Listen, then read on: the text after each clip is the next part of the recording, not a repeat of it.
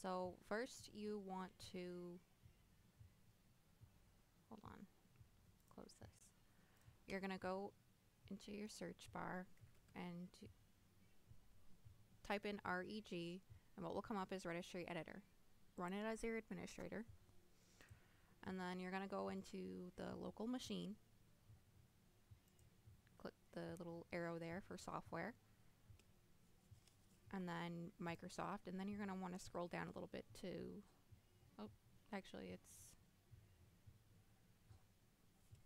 you're going to have to scroll down a little bit to go to the Windows drop down menu, and then you're going to click on what I was looking for, and then you're going to go down a little bit and go into policies, and then click on system. You don't need to click the arrow or anything. And then what you want to do is go click on enable LUA, and I already have it set to this because I already went through this and changed it all for it to work. So usually it says under value data it will say 1, but you want to change that to 0 and then click OK.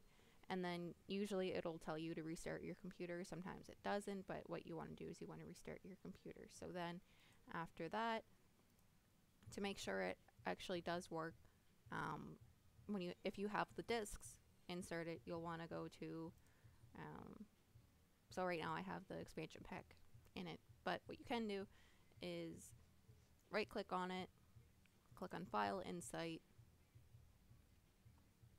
and it will bring you into your whatever software you have for security, and make sure it's trusted. So I have it trusted already.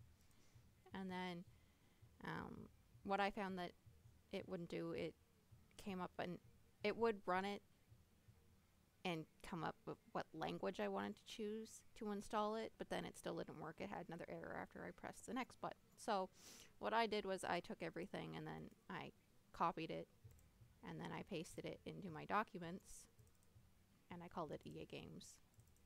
Well, I think it did that automatically, but I put everything in here, or it's not there. Hold on. I call it Sims 2. There we go. And then I put everything in here, and then once I ran it, it ran the application just fine. So when you install the base game, just the Sims 2, you're going to want to do the same thing and make sure that it's trusted,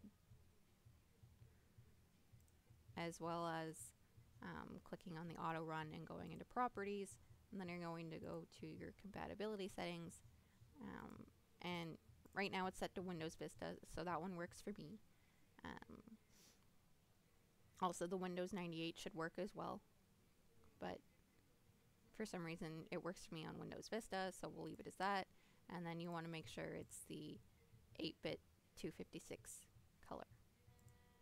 And then you also want to make sure it's running the program as an administrator so that it actually works.